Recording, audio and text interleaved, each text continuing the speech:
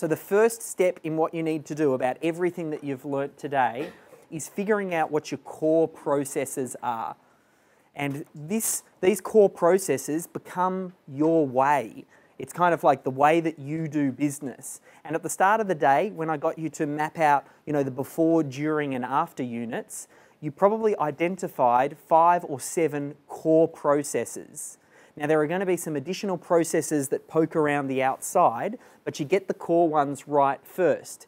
And when you see the systems on their own, just like Colonel Sanders' 11 herbs and secret spices, they don't really seem that magical when you go salt, paprika, thyme, basil. Like, that's his 11 secret herbs and spices. What makes that magical? Yeah, I know. I've got someone on the inside. I know the Colonel. What makes it magical is how it all comes together. And the way it works together will become your way. And you want to make it unique, as Nick referenced before. You need to find the path that works for you.